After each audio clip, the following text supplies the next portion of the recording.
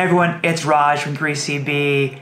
Liverpool and Colombian international winger Luis Diaz injured his knee during this tussle with Arsenal's Thomas Partey. It's hard to see what exactly happened based on the angle, and I initially thought it was just a knock to the inside of the knee based on where Diaz was touching, but then there's also a video of the physio doing a valgus stress test, which assesses the medial inner structures of the knee, specifically the MCL.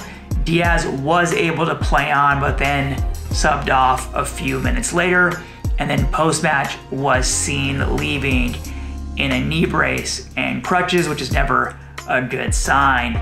Most recent reports are that Diaz will miss 6 to 8 weeks, including the World Cup. Based on where he was grabbing at and the physio testing, this is most likely an injury to the medial collateral ligament, the MCL, and based on that timeline of 6 to 8 weeks, most likely a grade 2 tear. Diaz missing the World Cup is terrible news. You always want a player to play for his country in the biggest tournament. It can often be a once-in-a-lifetime experience. But the good news here is twofold.